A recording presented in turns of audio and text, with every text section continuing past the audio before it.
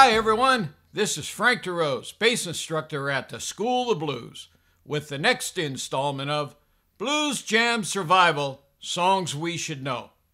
Today, I'm going to revisit the song Sweet Home Chicago, and I am going to show you the style that Dunn uses in the Blues Brothers version of this song.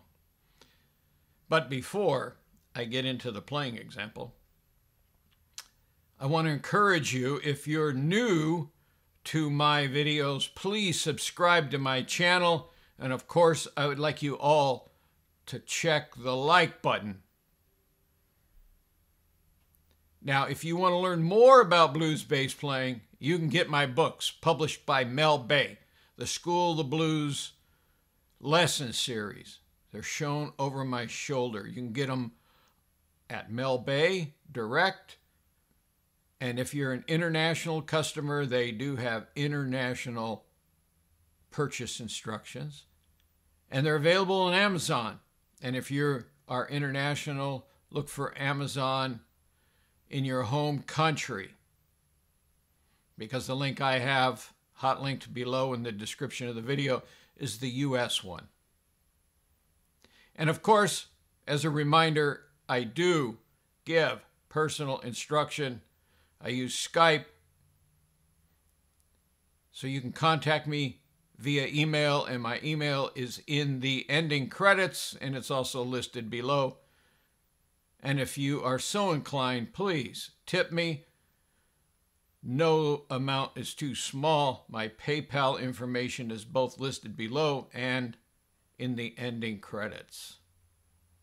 So now, I'll get set up, you open the tab, and let's learn how Dunn thinks about his bass lines for Sweet Home Chicago. Let's have a look at the tab. Right in the first measure is a classic Dunn bass part for this song.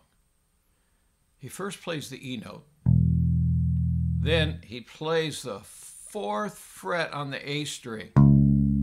That's the 6th note of the scale. Then he goes down a whole step, which is 2 frets, down to the 2nd fret. That's the 5th note of the E major scale, and he goes back and plays the 6th note. So it sounds like this.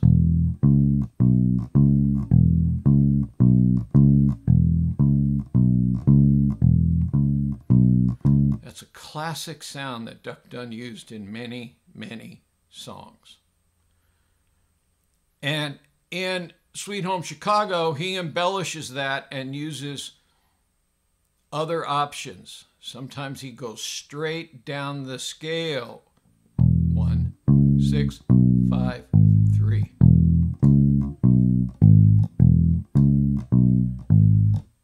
And sometimes he'll use the higher E right here at the 2nd fret of the D string, and it'll sound like this.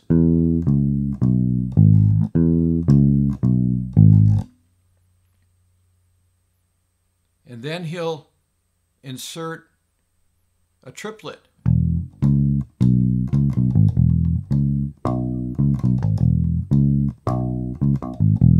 Or he'll shuffle.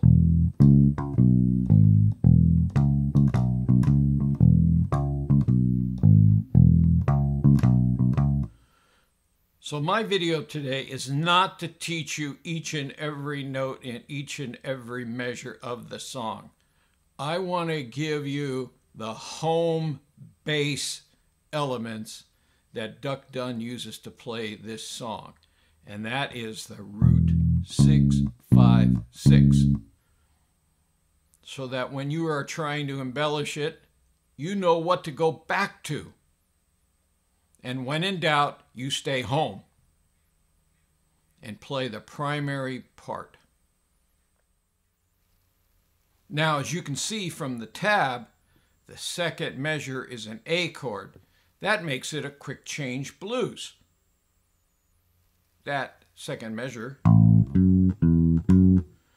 sounds like that. Same kind of pattern as measure 1. And it's a quick change blues pretty much through the whole song.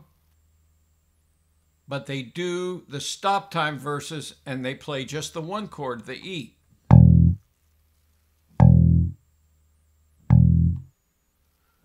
Then they come in on measure 5. Aha! And measure 6, I give us a little inversion, a little nuance, embellishment to get you thinking about that one simple embellishment so that you might be able to incorporate that in your own playing. So now, why don't you work on this a little bit, stop the video here, and then when you come back, I'm going to look down and start the player, and we'll play this fundamental version by Dunn of Sweet Home Chicago. Now, in that Blues Brothers version, there is a Mac Guitar Murphy intro, and I have tried to give a little bit of that guitar intro as context at the beginning of this recording. My guitar playing is no Mac Guitar Murphy, but it serves the purpose of giving us context. So here we go. I'm going to start the play-along track.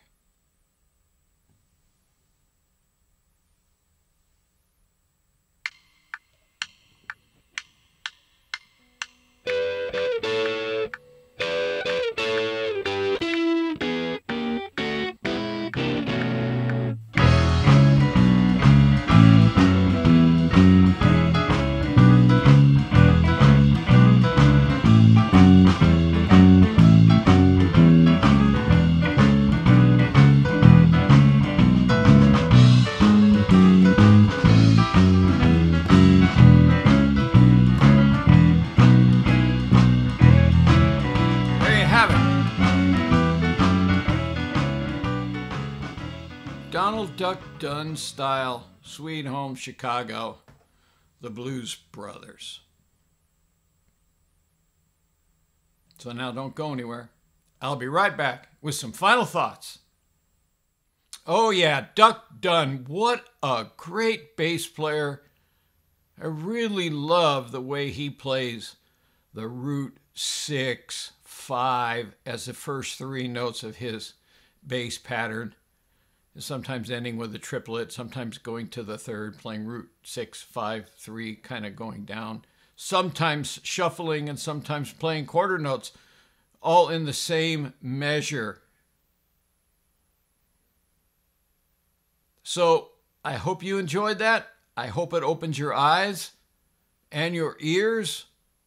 I have, in the last 10 or 12 years, the more I studied Duck Dunn and the way he played the blues, I've incorporated that root 6 into many of the bass lines that I play routinely. One of my students last night was commenting on how another local bass player also does the same style. Root 6, 5 are the opening 3 notes for their bass line in a blues. So until I see you again, keep on thumping that bass. Bye for now.